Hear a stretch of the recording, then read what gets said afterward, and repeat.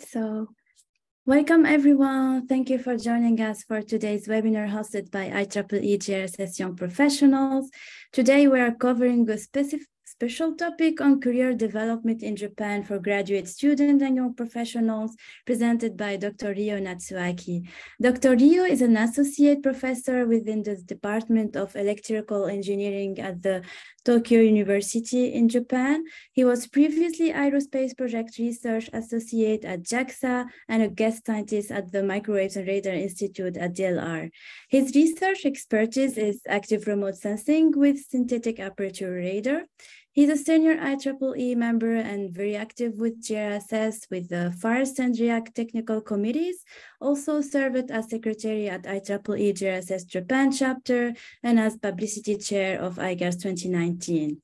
We are very glad that he joined us in this webinar to give us an overview of the research environment in Japan and the most important things that you need to consider if you want to study or work in the field of geoscience and remote sensing there. So just a little housekeeping before we get started. If you have some questions during the presentation, please type them in the chat box below. So we will have time for questions at the end. And a recorded version of this webinar will be also available on the YouTube channel of GRSS. So now, without further ado, Ryo-san, the floor is yours.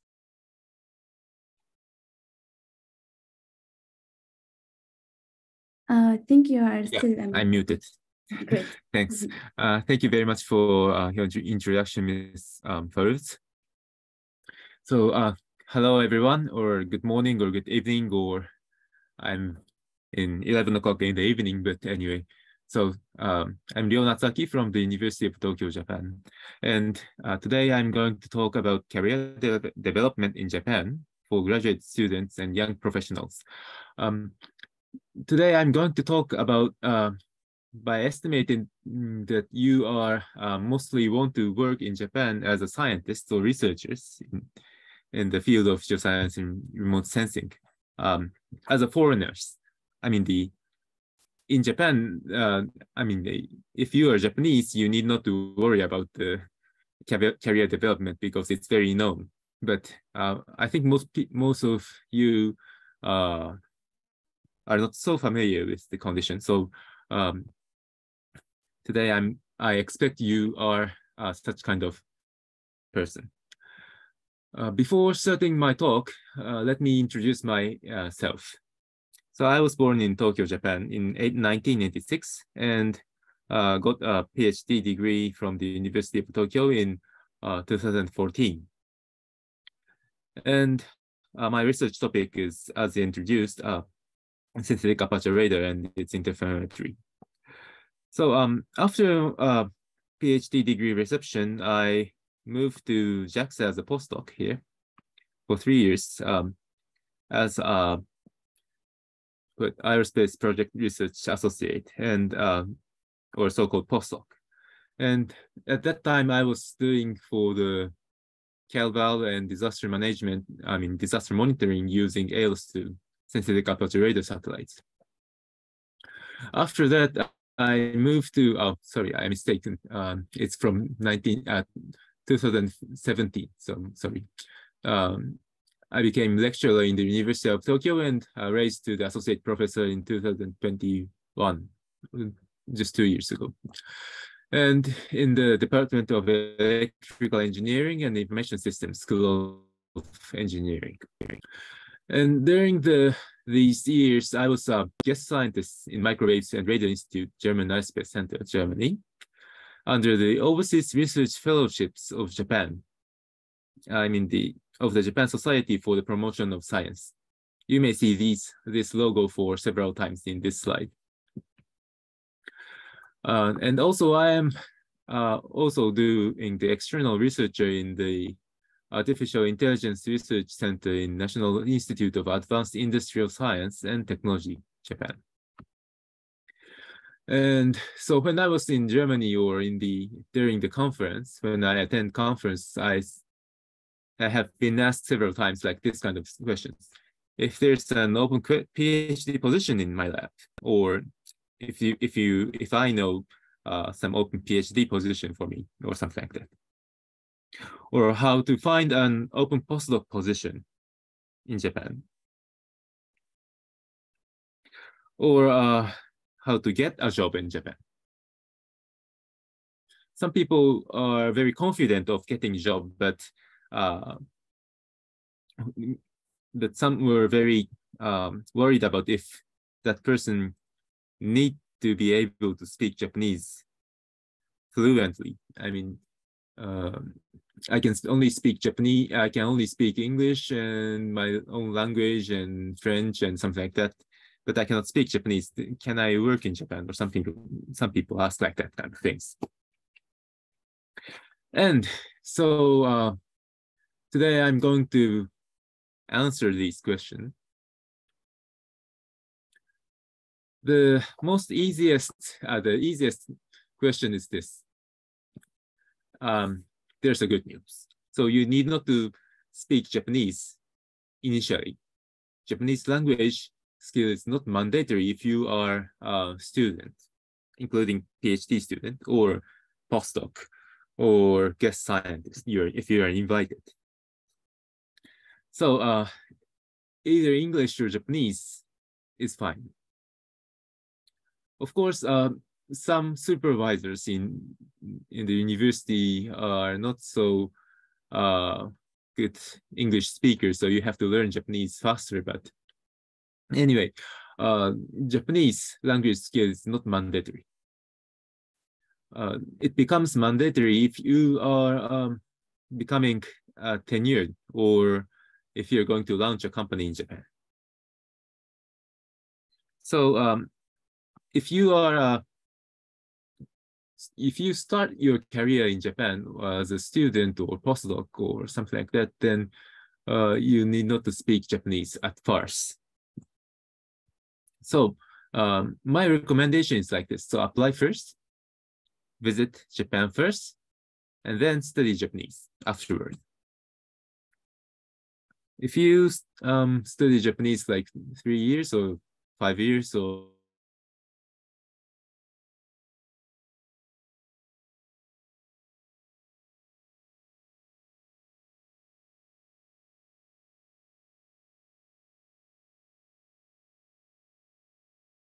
Japanese fluently. So so the next question becomes then where that person can apply or position or start studying in Japan. Before answering this question, let me introduce the sectors of research and development in Japan. Just an example. But so of course, all countries have industrial section and education section and institution section or governmental sections. But their functions are a little bit different from country to country. So I just list just an example of those industry, education, and institutions. Or we call sangakukan or for each. This character is san, industrial, and gak, education, or kan is institution or governmental institutions. Well, and so industry, we have plenty of jobs in many companies. Like you may know these companies like Mitsubishi or NEC or Fujitsu or Hitachi or something like that, or other many Earth observation services and satellite operators, and also some centers. And also we have a lot of national and private university in Japan. So I just list national universities, but of course we have dozens of universities. So maybe you may know some of these universities, but anyway, you need not to worry about where to study, or you may have too much number of universities, so it seems very difficult to find the best one. But anyway, so an institution or governmental institutions, you may know JAXA. this rocket launchers and satellite operators. If you are interested in the industrial sciences and technologies, AIST, where I am now a guest scientist, is also a good choice. And NICT is National Institute for Telecommunications and Technologies. And also, if you are studying in the maritime science, then JAMSTEC is JAMSTEC has one of the largest fleet in the world. And also NIED, a National Institute for Disaster Management, and is a good place to research in the geoscience of the disasters. There are also a National Institute for Environment Studies or Geospatial Information.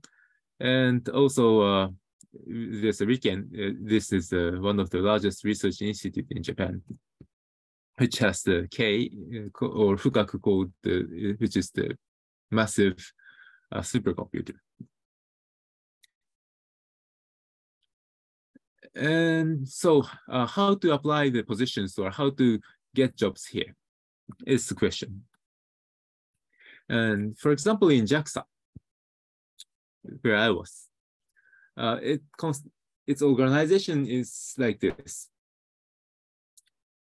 And it has, of course, there's a headquarters here. And headquarters has multiple directorate or departments. And one of the department is Space Technology Directorate 1. And below there's the Earth Observation Research Center.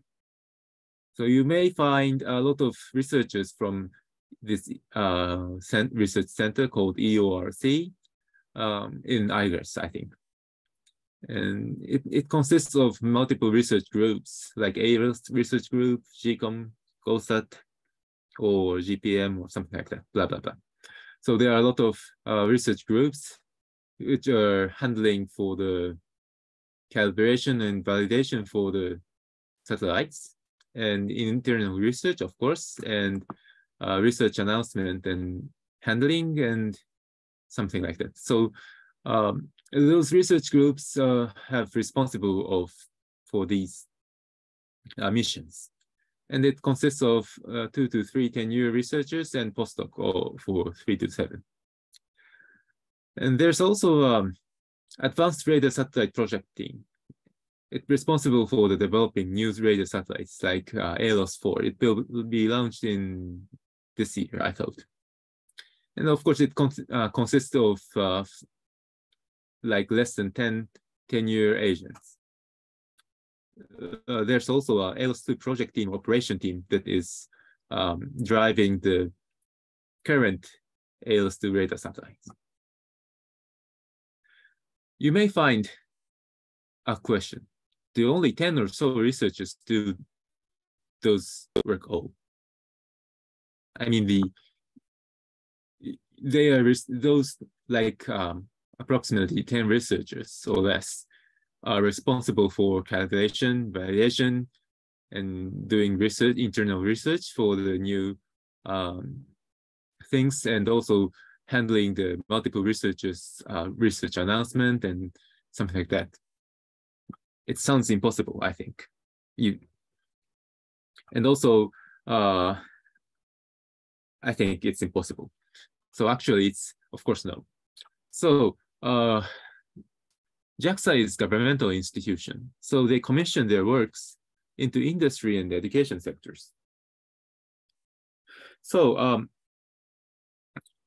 that means not being a JAXA postdoc is being JAXA's postdoc is not only the way to research in the ALOS-2 or 4, but being commissioned from JAXA and as an industry sector or researcher in the university is of course possible.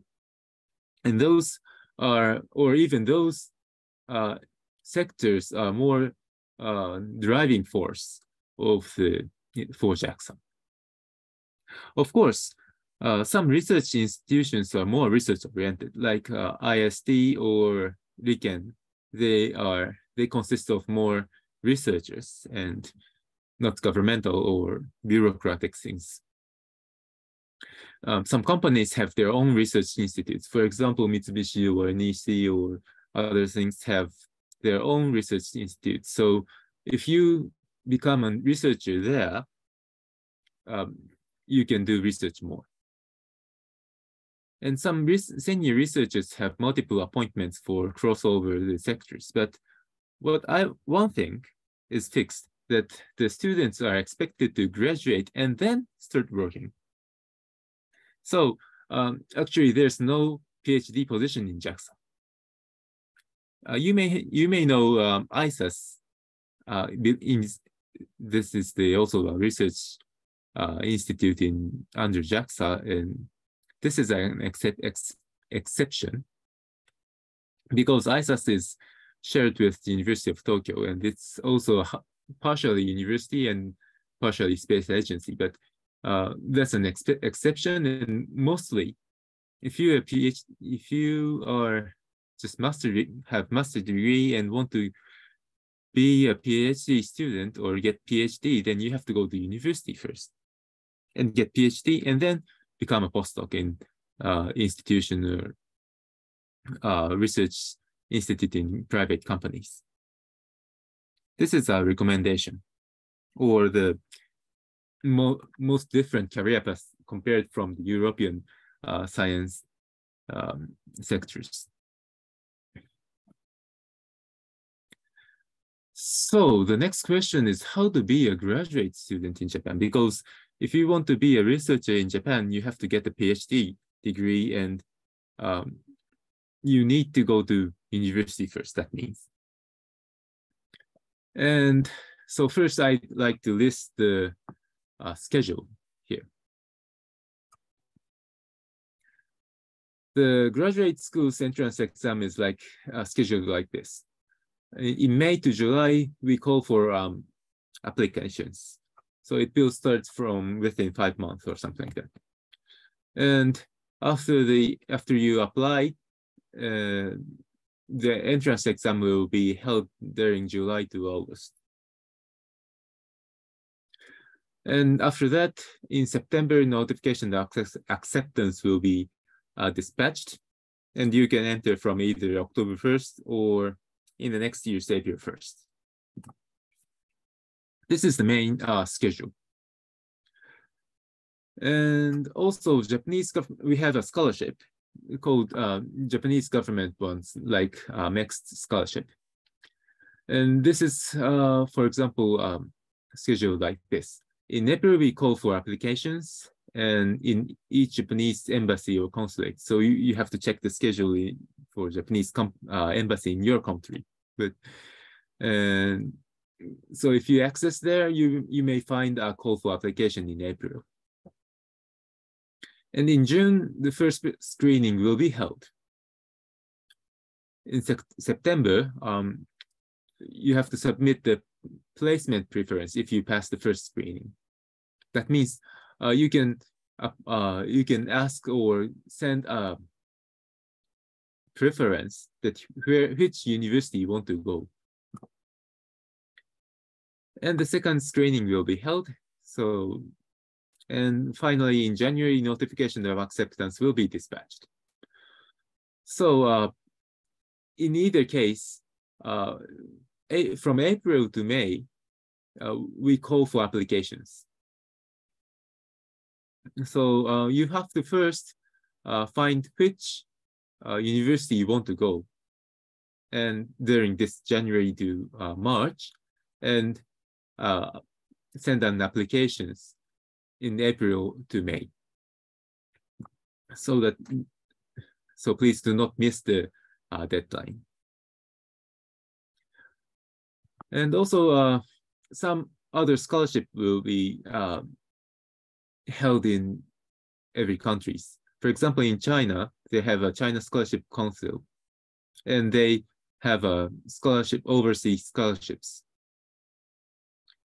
And in other countries, you may have I do not know in precise, but many countries have scholarship to send you to overseas, and one of the destination is Japan.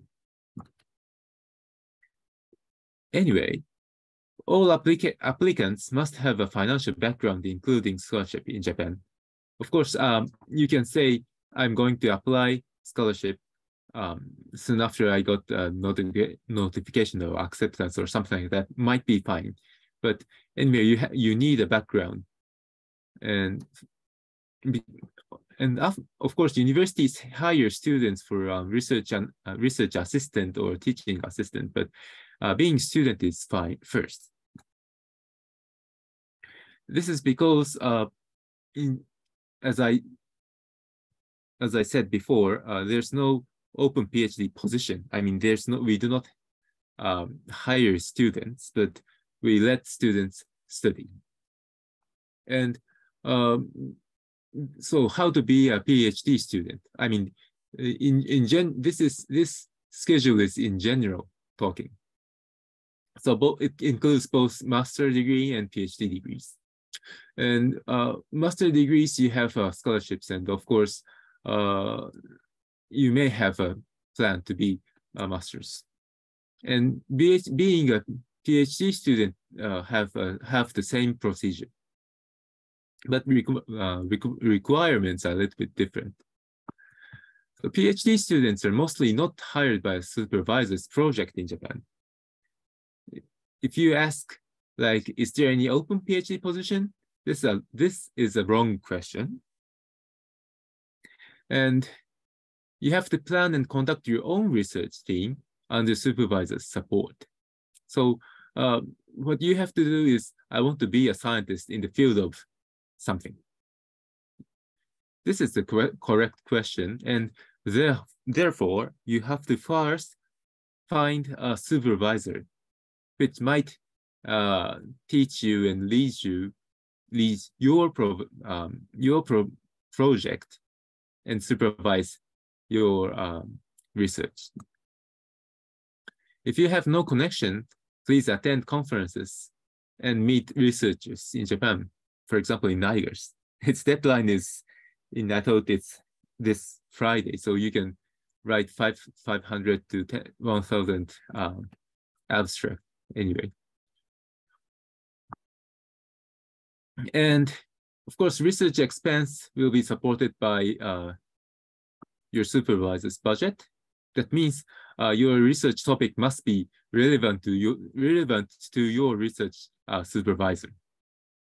And also, you can get a grant in aid from JSPS. They have a grant in aid for PhD student, but it requires, for example, like more than one journal paper or something like that. And so anyway, you have a research budget, and also you have a financial background. Then if you are regarded as a good PhD candidate in Japan, your supervisor will accept your visit. And so you may get a PhD position in Japan.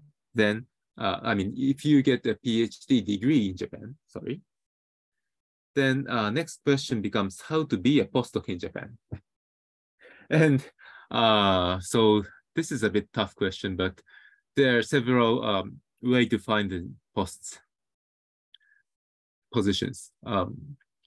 One is JREC-in. This JREC-in is national job matching site for researchers. So you may find open positions in your research field. Some of them are written in Japanese because they want Japanese speakers. But sometimes, in some cases, they expect or they accept English speakers. So you may access and find if there's an open position here. Or contact researchers in Japan and ask for open positions. This is another choice. Japanese financial calendar starts from April. And senior researchers will be asked, I mean, national research, like national research institutes will be asked by their headquarters if they want any postdoc in late spring. So, and then they make a financial plan for the next financial year in September. So by then, national institutes must find a researcher, I mean, postdoc candidate to for hiring. So first, if the senior researchers think they want a postdoc, and if you want to become a candidate, then first contact researchers and ask if there's any open positions there. Or you may find the JSPS's international fellowships for research in Japan. There are various grants for pre-doctoral or senior researchers. I mean, we have some short-term visit for overseas researchers, like 6 months, to a bit longer, 2 years of visiting in Japan. If they're a host researcher in Japan, and if that person think you are a good candidate for those visiting young scientists, then you and your host researcher can discuss and apply this fellowship grant. But in any way, most researchers don't know about you. That's the problem, because if Japanese researchers know about you and feel that you are worth inviting, then they may make a position, or they may ask if you are interested in working in Japan. So if you have no connection, attend conferences and meet researchers, for example, in the IGRS, or there are multiple international conferences these years, and now it's like a post-corona era, so there's on-site conferences like AGU, EGU, IGRS, ISPRS, blah, blah, blah. Anyway. So first you have to introduce yourself to, if you have good connection between Japanese researchers and that person have this kind of budget or position or something like that, then you can get a postdoc in Japan.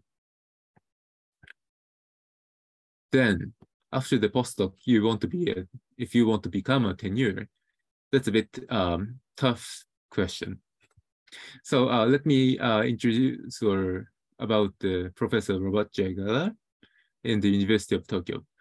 He's now 70 years old, so very senior. And but anyway, in 1984, just 2 years before I born, he became the first tenured foreign faculty member in the University of Tokyo's history. So it's just 40 years ago, we welcome foreigners as a tenure researcher. Of course, nowadays, approximately 100 out of 2,500 tenure faculty members are non-Japanese citizenships. So in our university, so becoming tenured professor is not easy. I mean, this 100 out of 2,500 means it includes professor, associate professor, lecturer, and something like that. So become a full professor is not easy, and it's not easy for Japanese either. So anyway, but for foreign non-Japanese citizenship, it's harder, but not impossible anyway. But you need to be able to speak Japanese, because you have to give a lecture to the students in Japanese sometimes. And also you have to lead group members. I mean, research group members consist of students and other secretaries and something like that, and work with other officials. So Japanese skill becomes mandatory. So you have to learn Japanese by then. Anyway, so this is the academic career in Japan. Then how to be a researcher in industry? This is another question, and there's another career path. So let me introduce this too. So recruitment for master degree students in Japan are mostly done by via job matching sites. So you have to be able to speak Japanese by then somehow. Of course, not all students are Japanese can speak Japanese fluently. So of course, some job matching site have English sites, but the number of position becomes very small. And recruitment for PhD students in Japan is mostly found in conferences or workshops in Japan. For example, I'm also a member of the Institute of Electronics Information and Communication Engineers in Japan, and it encourages to add career explorer mark, this one. It's this fancy patch. If you add this fancy patch into your slides during the conference, then researchers from industry may find you are looking for the job and ask if you are interested in work in my company or something like that. So that attendees can find you are looking for a job. And so if you are a student in Japan, you can find a job like this way for industry. So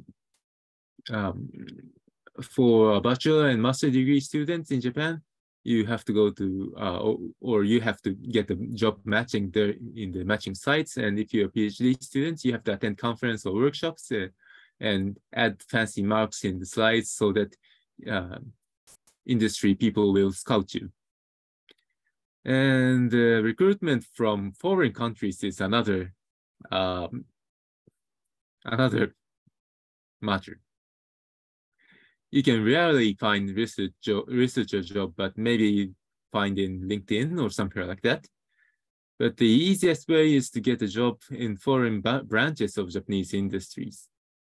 Some companies are eager to hire foreign researchers too, and you may find open jobs. But anyway, this is a little bit tough because we have those other routes for Japanese, and most companies are satisfied in this system. So if those companies have branches in overseas, then you can they will open the position for those branches. And the last solution is make a company for your own in Japan. This is not a joke. Some students really launch a job and launch a company in Japan. So this is a summary and then end of my slides, the career development for young researchers in Japan. In summary, graduate, master, and PhD in Japan is ideal. It is the easiest way to find a job in Japan and make a career path successfully. Of course, postdoc positions can be found from overseas, but better to make a contact first, for example, in conference.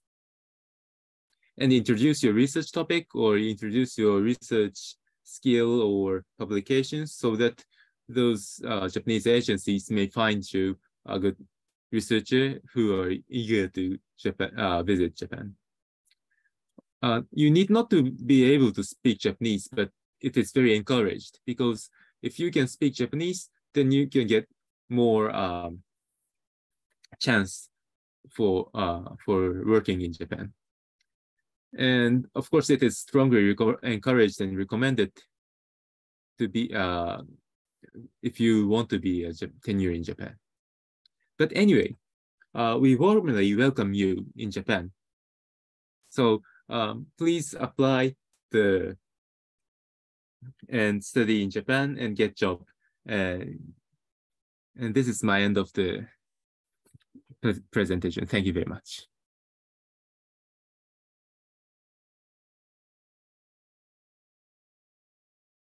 Thank you so much, Ryo-san.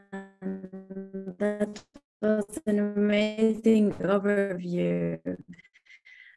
So we will go ahead and take some time to type your questions in the chat box. So we have the first question. So Narayan is asking, can bachelor graduates get a job in Japan, so without a master or a PhD? Yes, but the bachelor degrees also most industry hire bachelors via job matching sites, so you need to speak Japanese first, I think. I mean, there are some companies who welcome non-Japanese speakers, but it's very difficult to find if you want to do research or development, because of course software development companies have a lot of English speakers, and but if you want to do something specific related to geoscience and remote sensing, then I mean the chance becomes very small, I think. Yeah, definitely, yes. So Kristan is an undergraduate student, and he said he will be presenting research in an on-site conference in a few months. So do you have any tips on how to maximize the experience once he participates there? So like how he network. Can I network better on the other tips for first timer in or other tips for a first time?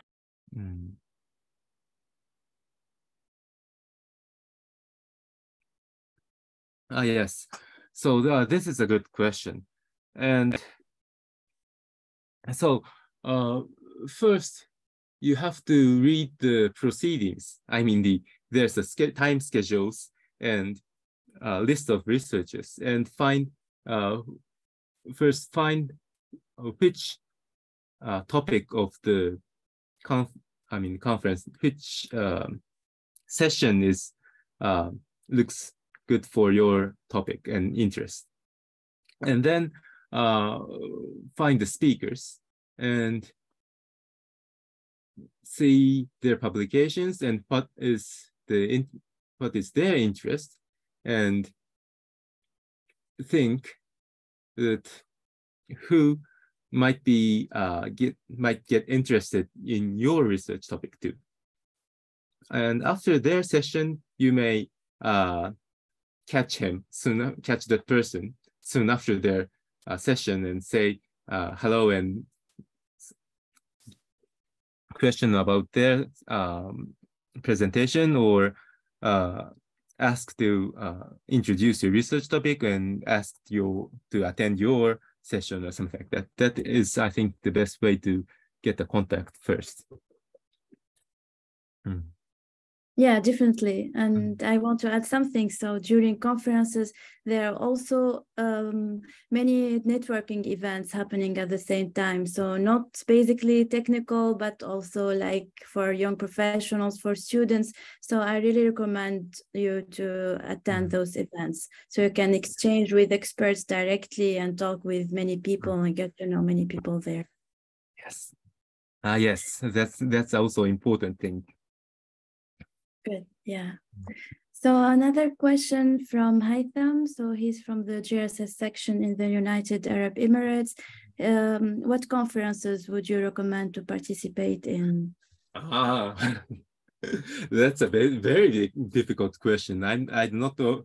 I usually attend IGRSS every year, but it depends on your research topic, and you can ask your supervisors which conference is the best to attend, because many there are many flagship conferences in every society, like Geoscience Union or Geoscience and Remote Sensing or Remote Sensing. And so there are a lot of institutes or conferences, and some of them are very big mass. But so you can find a lot of researchers in broad topics, but if you want to discuss in narrow topics but they're very deep, then there might be a smaller conference, but a lot of that kind of researchers may attend. So you must ask your supervisors or boss, or you have to find your references, because and you may find a lot of relevant papers from that relevant conference, I think. Yes. Yeah, that's the point. Yes. So Rushida is saying, so it's often said that the living cost in Japan is quite high, even with a proper scholarship.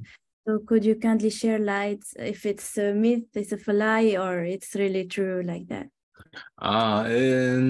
It depends on where you live and how you live.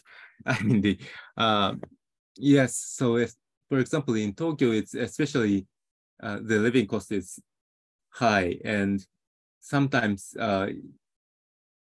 students live in very small dormitory, and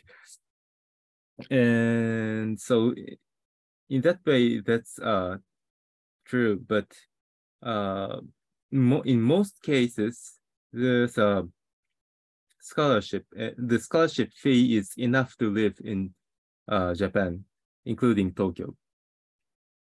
And in universities in Tokyo, they have their own usually they have their own research assistantships. I mean, if you work a little bit for the university, then they will pay salary for you in addition to the scholarship. So in that, and also there are a lot of international dormitories. They have plenty of cheap rent fee, but enough size of room with other students. So you can help each other and live with not so big risk. But if you miss all of those things, I mean, if you miss scholarship and if you miss the dormitory, then living in like a general person, then it becomes a little bit tough. So this is the reason why we ask for your financial background if you get the scholarship or something like that. Yeah. Yes, and any particular conferences? Yes, I usually attend. For me, I am a researcher, so I usually attend IGRS and APSAR or EUSAR, and also this year there's a URSI's General Assembly, so I'm planning to attend it. The next one is, please mention about exchange programs for the international students and fellowships for an year in research field of remote sensing. Kindly mention about such fellowships. Yes, we have a lot of exchange programs. If you are a student in your university, then you can find exchange programs or exchange scholarships too.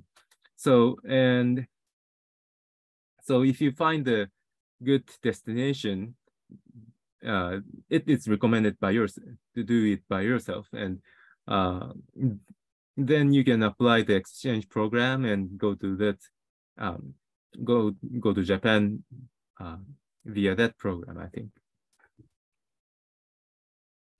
Yes, and sorry for missing that. Is there any postdoc positions in Professor Natsuaki's lab? Sorry, I do not have postdoc position because I do not have enough funds. But if we, if I have that kind of things, then I will open the postdoc position, of course. And is there any internship program? Yes, there are a lot of internship programs like ISEC or EIS, and so you can visit short programs and short visiting, like several months to half a year. You can visit Japanese industry or in the Japanese universities. And the next one from Muhammad Shamin is presentations. Based on your experience outside in Japan, in your opinion, which aspect of Japanese job market is different that makes it hard for foreigners?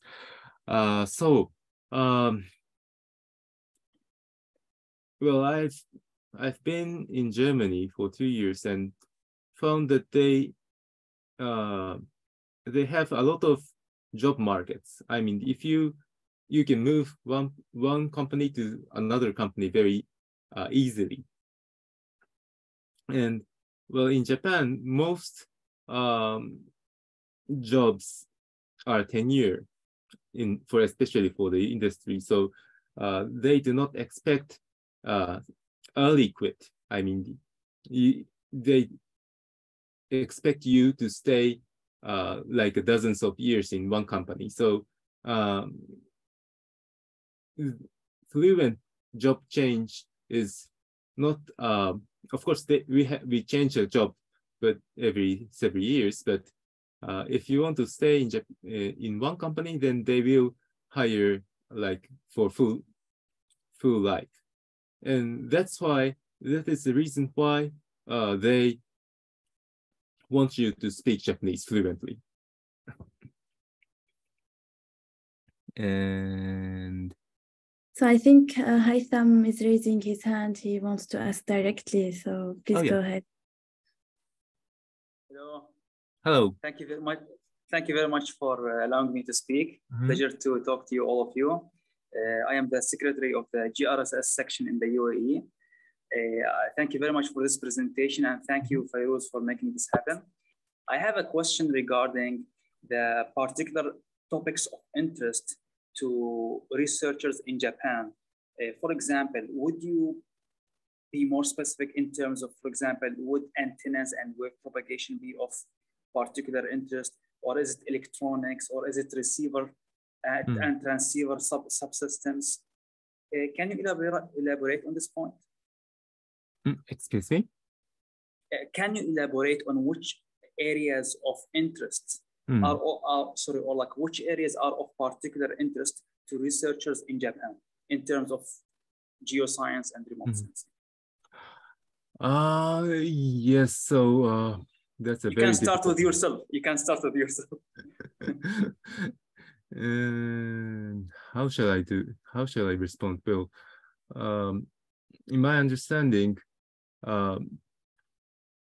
for me, I was from School of Engineering and doing the electromagnetic fields and study for electromagnetic fields and radar systems.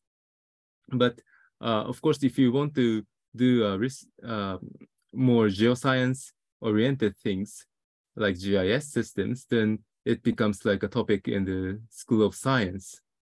And so and also some topics becomes mutual, like if you are going to do like neural networks analysis, then it becomes like information sciences. So there are multiple topics, but in general, many universities cover all those topics. So my last question, I'm sorry to take more of your time. My last question would be, when it comes to antennas and wave propagation or electromagnetics, what kind of specialties are we talking about? What kind of streams are we talking about here? For example, are we talking about radars or arrays, antenna arrays? I mean, there are so many different subfields. Yes. Well, but in Japan, I think telecommunications are more encouraged to study like that kind of things. I mean, of course, we study for radar systems and antennas, but if you're doing about the antenna system, then like we have a lot of telecommunication systems and broadcasting systems, and those use more, those are more relevant, I think, in my opinion. But anyway, remote sensing is also a topic, and that's also an emerging industry. So that's not an exception, I think. Yeah. Understood. Thank you very much again. Thank you, both of you. Thanks. Thank you. And Ryo-san, so I have one question that you don't see here. So it was directly sent to me from Waishung. Can you share some of your views on how is the R&D experience in Japan? How is the demand for remote sensing researchers in Japan? So we have plenty of demands, and also, especially in the industry sectors, now we are hiring a lot of data scientists. That means for example, we are building a so-called smart city. That means we get a lot of information like GIS systems and automatic mobilities, and those we need a lot of people who are very familiar with GIS systems and remote sensing. I mean, it means the sensing system in general, I think. And the next question is, I think, from Jiling Wu, that do instructors in Japan introduce or recommend jobs to their students? And well, mostly in university, it is done by the faculty level or university level. Of course, professors have their own contact for the jobs, but if you are master students or bachelor students, then faculty level or department level, they have recommendation for the jobs too. And any opportunities after PhDs in this research area? From the Batula, Balnar Sayaka. And any opportunities after PhD in this research area? That's, well, we have plenty of opportunities, but I'm not sure whether the research topic matches with your research topic in PhD, because some my friends are glaciologists, and they research about the glacier in Japan, but actually we do not have glacier in Japan. So my friend researching the glacier in Nepal or Arctic area, but so there's no jobs like researching glacier in Japan, actually. So it depends on how you accept the irrelevant topic or like that, and or research topic in PhD. So if your research topic is very close to the industry, there are a lot of jobs, very relevant things. But if you are a bit far from that kind of things, then your topic might be different or something like that. From Rushila Biswas is, I have another question. I am doing my master's in atmosphere and ocean science in India. My question is, to apply for PhD, what are the skills that are expected from the students? For example, in terms of software skills in publications. Well, in Japan, especially for PhD students, we look for the publications, because publications is something to prove that you can conduct your research and publicize the results. And we regard PhD people is that person that can do that kind of things. I mean, all PhD must plan your research topic and conduct the research and publicize the results. So all PhD candidates are evaluated by the supervisors whether you can do that kind of things, or potentially able to do that kind of things. And another one is, may I answer that from Abhinav Galoda, is upcoming conferences for 2023 and 2024 in Japan in the area of remote sensing, AI and machine learning. Oh, well,